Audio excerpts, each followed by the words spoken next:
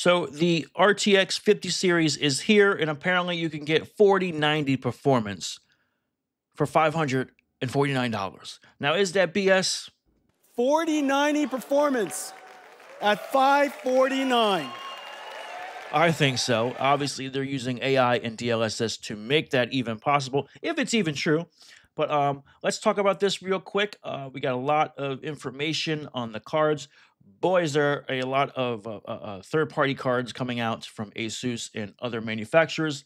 But This is my show and tell. you thought AMD was bad. Boy, they went on for what, a good hour and some change about AI. We get it, AI, AI, AI, AI.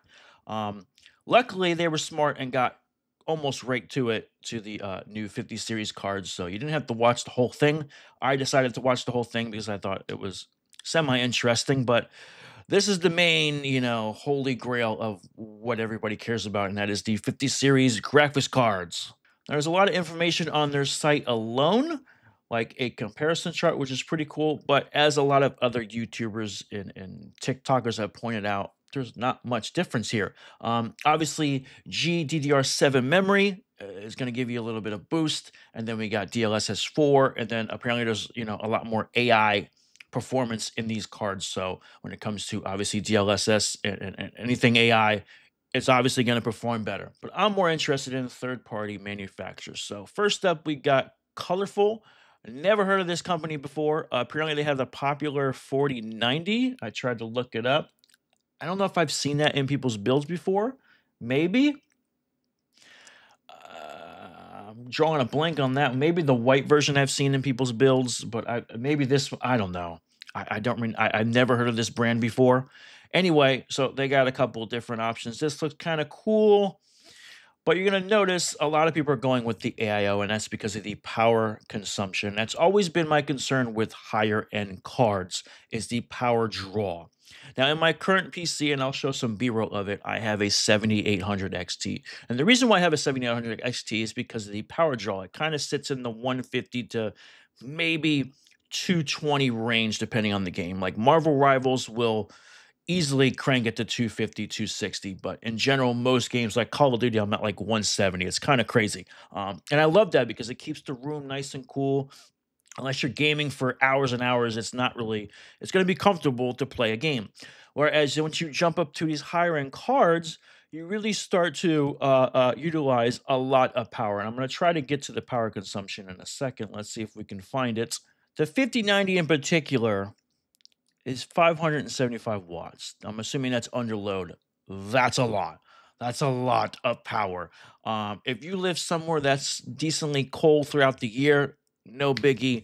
And if you get one of these AIOs, again, it really helps with the heat. But my biggest turnoff has always been the power consumption. On the 7900 XTX, playing a game, looking at benchmarks, it's pulling over 400 watts in most cases, and that's just insane to me. And then you look at something like the 4080 Super, which was a card I was heavily interested in when I was debating which cards to get, and in some cases, it was at half the wattage in the low twos, which is crazy. And the numbers are very similar, if not better, on the 4080 Super in some cases. So when I look at stuff like this, obviously 5090, the GOAT. If you're spending that kind of money, you got a beefy, computer. And then you look at other cards like the 5080, just one tier down, 360 watts. That's crazy. What a huge difference.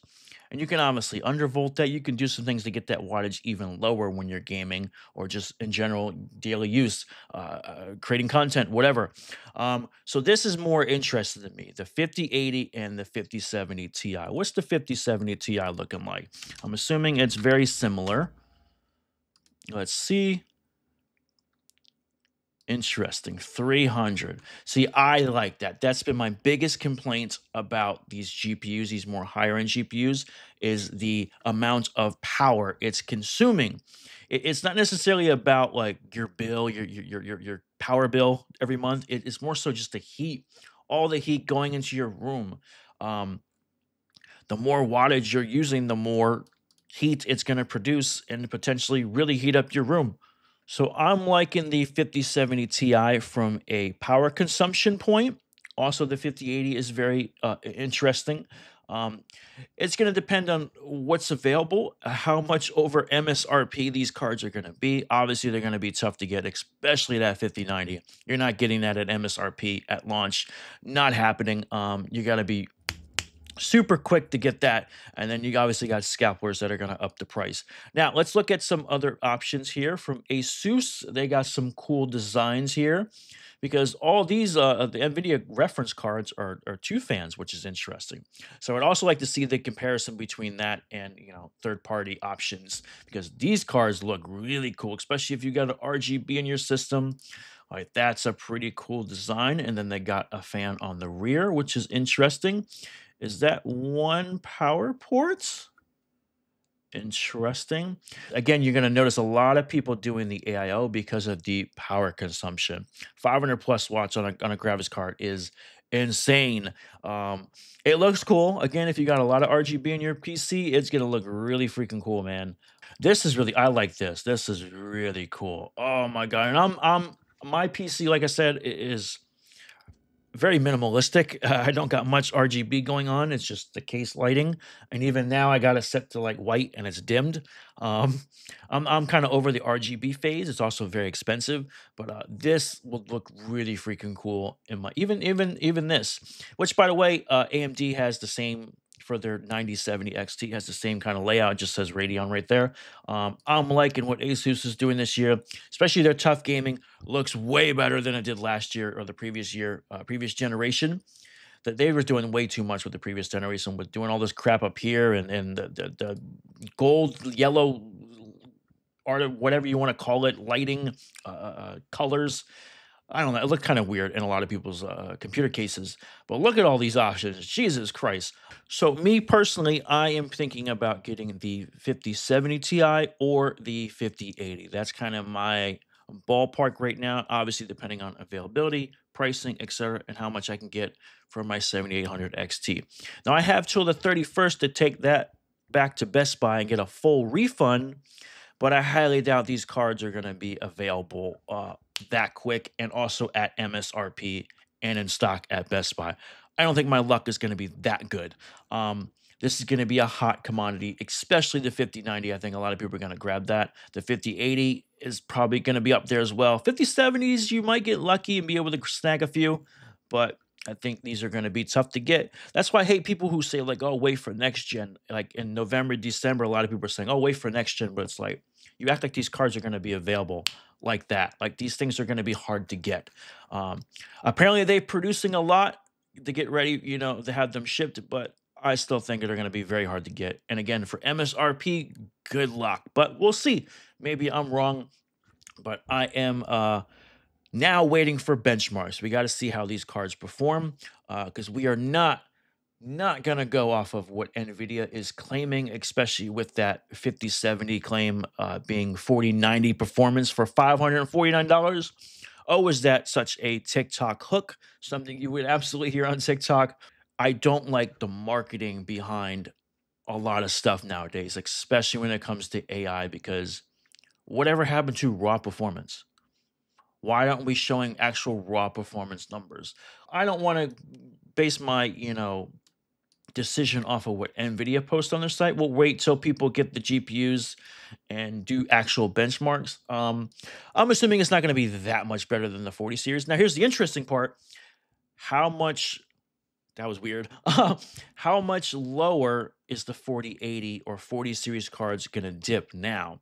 Because 4090 is still pretty hard to get, even used. They're still pretty damn expensive. It'll be interesting to see how much cheaper a 4080 is, because I would consider a 4080. I don't necessarily need a 5080 or a 5070 Ti. DLSS 4 is looking pretty cool, but again, I'm a raw performance kind of guy. Okay, I want to get my money's worth. So 4080 to me, because I'm on a Alienware DWF 1440p OLED, I think 4080 Super is the go-to card for 1440p at this moment. And if you can get one for $700 used because of the new cards coming out, I think that's a steal. I would happily do that over the 5080 for $1,000, if you can even get it for $1,000. Again, it's going to be months, I think, before you see MSRP for these cards. And, I think even that's a stretch. We'll see if things change this time around, but basing it off of previous years, this is going to be a pain in the butt to get at MSRP. Um, but I hope I'm wrong because I would love to be able to go to Best Buy in like, a couple weeks and get one of these cards. It'd be amazing. So I could just take that card back and do a trade and not have to spend much money. But it's not going to happen, sadly. I don't think so. So, man, these cards look cool. I really, and again, I'm not a big RGB fan, but I'm liking how these cards look. Like it's been a long time since I think I had a 9070 EVGA AIO with a single fan, and I loved it. I just put it in the back of the back fan, the exhaust fan on the back of the case, and I loved it. I loved it because it kept the room cool. It was awesome. So I don't know what I would do. I don't have the case for this for the three fan layout, but I would be interested if I was doing an RGB build. I would be very interested in something like this because I think it looks cool. It looks way better than previous generations, and I wish AMD did more this time around. It looking like they're just doing the 9070 XT. Maybe they'll do a little 9080, 9090 down the road, but or 9060, whatever, down the road. But it's disappointing because I feel like AMD, I feel like AMD gives you more bang for your buck, whereas Nvidia, you're paying a premium like you are with Apple, and I'm not really cool with that. Hence why getting a 4080 or 40 series card in general might be a better option for most people, including myself, because it just makes more sense. Now, it's still early, but trying to get a 4080, I mean, obviously people are going to try their hardest to get, what they can get, but hopefully when these 50 series cards drop, these prices go drastically down, especially on the used market. Again, I would love to get a 4080 for like $800 max. Because at that point, I'd rather just spend $200 more roughly to get a 5080. It's not worth it. Like I need a sale. I need a deal, bro. Like $700-800 for a 4080 would be really freaking cool. I would love to have a 4080 Super in my PC because then I could just call it a day. Every game I play, everything I do, 4080 always makes sense to me. I love the power consumption. I love the FPS it gets in all the games I play. So I would be very happy with that. Again, we'll see how much more powerful benchmark-wise a 5080 is. Hopefully we get some benchmarks soon because, again, I'm not going off of what NVIDIA is going to showcase. If they're showcasing anything, I don't think there's any benchmarks on here. They got these numbers, but I ain't going by off of that. So it's interesting. Let me know what your thoughts are down below. What graphics card are you gonna get? Are you getting a 5090 for $2,000? If you can get one for $2,000 at launch, good luck. Or are you getting a 5080 or a 5070? Is the 5070 more interesting to you because of the 4090 performance? And understand that's probably with AI and DLSS, but that's still pretty impressive if that's the case. Which really puts AMD in a tough position when it comes to their 9070 XT because I feel like they delayed their pricing because they wanted to see what NVIDIA was going to do. So now we'll see how they price their 9070 GPU. It's apparently supposed to rival a 7900 GRE. So let me know down below what card you are considering getting, or if you're going to jump on the 40 series bandwagon and get a 40 series card for used for cheaper, because that might be the route I am going with the 4080. I cared about the 4070 Ti for a while, but now it's the Super. But now I'm kind of like, yeah, 4080 Super might be a much better option now that the price might be dropping a lot. Again, $700 if I can get one, 700, 750.